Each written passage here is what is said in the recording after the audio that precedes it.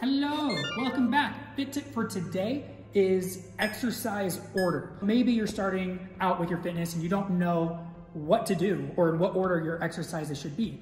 Now you could argue that the exercise order isn't as important as exercising in general, and I would say you're right, but if you're looking for the most bang for your buck, I personally like to do biggest muscle groups first, and then I work down towards the smaller muscle groups. Reason being, let's say I'm doing upper body and I do my triceps, which are smaller than my chest, and I do my triceps before my chest.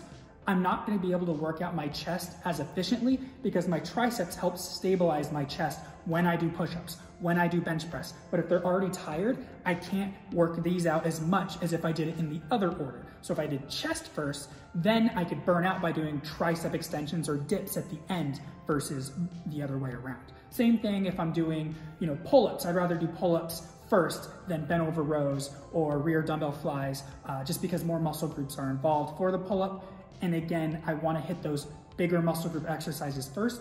Another way you can think of it is compound exercise or compound joint movements first. So exercises that use multiple joints. So again, a push-up uses my elbow joint and my shoulder joint. Tricep extension is just my elbow joint. So if you think of things that use multiple joints at once, you'll most likely use bigger muscle groups first and multiple muscle groups, and then you can work towards the smaller things. Same with your legs. Do squats, for instance, before you do, calf raises or things like that. Not the end of the world, especially if you're working on a specific muscle group and you want to burn it out, but by and large, bigger muscle groups first really helps, in my opinion.